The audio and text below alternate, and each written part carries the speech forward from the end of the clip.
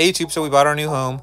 This is right here. It's a Alliance Paradigm, and we will be moving to the full-time RV life.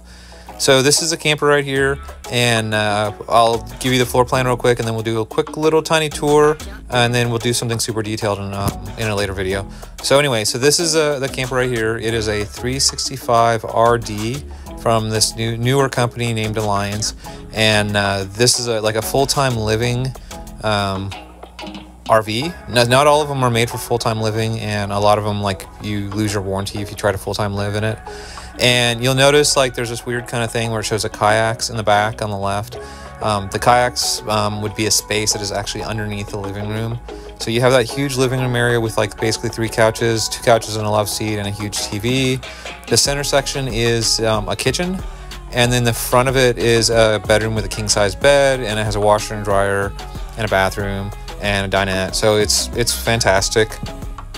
The other thing to point out is if you look at the hitch weight, it's 2,850 pounds. The new truck that we have in the last video has a carrying capacity of 4,000 pounds, so it easily fits within the carrying capacity of our truck. It also has a GVWR, or the weight of the trailer is 16,800, and our truck can tow essentially 24,000 pounds, so that's super easy too. It is 39 feet 10 inches, so it's like 40 feet. It's pretty hefty, pretty big. They make bigger, but we really like it. So let's kind of show you around. So this is the back area of the camper where you saw they had an example of kayaks, and they have this humongous, and this is humongous pullout. It's hard to really kind of see on camera how big this thing really is, but I want to say it looks to me, when I just walk up next to it, like the size of 2 long bed pickup trucks. It is just humongous. Like, the thing sticking out in the back is like longer than a pickup, full-size pickup. And you can see just on the back, it's like almost like half the fifth wheel or whatever, or 1/3 of the fifth wheel. So we're gonna go inside real quick, and like I said, this is gonna be a very quick video. This is a kitchen area, and we have not taken possession of this yet. We just bought it, and then it's sitting at the dealer, and they're gonna be like getting it all ready for us. And this is the front living area, and you can see that there are couches in the front living room and a big TV, and you have all these kind of wraparound windows, which is cool. And this is a rear living unit, so it's RD's rear den, and there are 3 air conditioners in it. 2 of them are in dump mode, and then 1 of them is ducted. And it has an island in the center of it. You can see it has a residential refrigerator, so it has like home style appliances in it. And the door there goes to actually a pantry, and you can see here, like, it actually has a full-size freezer with like an ice maker. And then on the inside, on the left side of the door, there's like a thing where you can fill up water bottles and stuff with cold water. It does not have a convection microwave. It has a regular microwave and a regular oven, which is something really important to us. The other thing is, it has this like little tiny square little area down there that I'm kind of thinking this is going to be where the litter box goes, because we have cats, obviously. But we'll see. We'll figure that out. Then even like the dining area has this like really nice wraparound little spot where you can look out. And we are at General RV in Richmond, Virginia right now, if you're wondering like which place we're actually at. This is the bedroom, and it has this like little hidden storage, and it has like a dresser there and that humongous closet. That is a king-size bed. You can get it with a king or a queen. And then it has like kind of like this barn door that like you use to like close off the bedroom if you want to close it off. Then hidden away, there's that little shelf there, and this is going to get a little dark for a second, but that is a washer prep right there. So washing machine will be there. We already purchased it.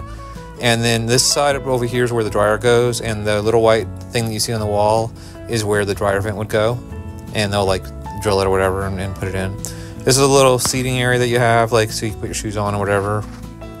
And then this is the bathroom here, and it has a really pretty good sized shower, as you can see, and even being 6 foot, it has like plenty of space. The sink area is a little bit small, but that's more than enough for the 2 of us.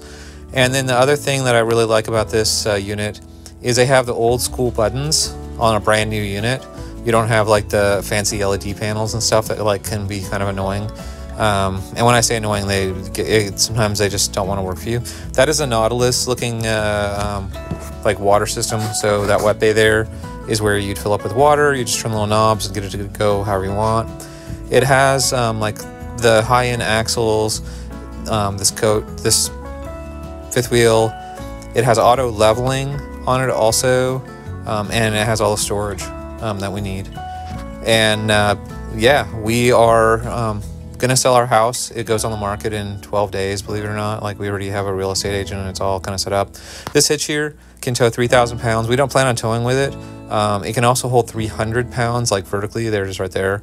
So the 300 pounds will probably be good for a bicycle, like a bicycle thing holding bicycles. We technically might be able to fit a small Cricket back there, which is like the little mini golf cart that we did, but I don't know. I don't know if I want to do that. Like, if I want to put 300 pounds on a 300 pound hitch. So this is a couple of those slides I'm going to throw up from their book to kind of give you an idea of some of the different things about the Alliance. The Alliance does 3 air conditioners. Like, that's just the normal way they do it, and they have 2 of them in dump mode, and that's what you see on the left.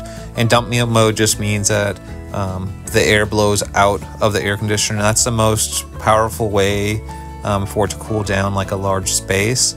And then the other one is ducted, meaning it has ducts to put the air in the smaller spaces. And this is the information they have on the axles, and they've basically done a whole lot of like upgrading and improvements to all the, you know, important mechanical stuff. I don't want to sound too engineering.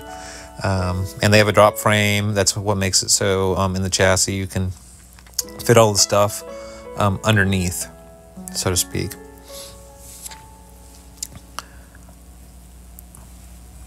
So this right here is our truck, and for the long-time people that have been watching us, we sold a Gladiator. That was in the last video, one of the last videos that we released.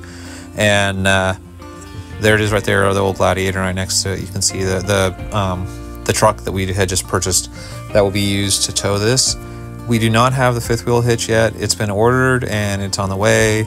And basically, by the time we get the fifth wheel hitch in, we will also be towing.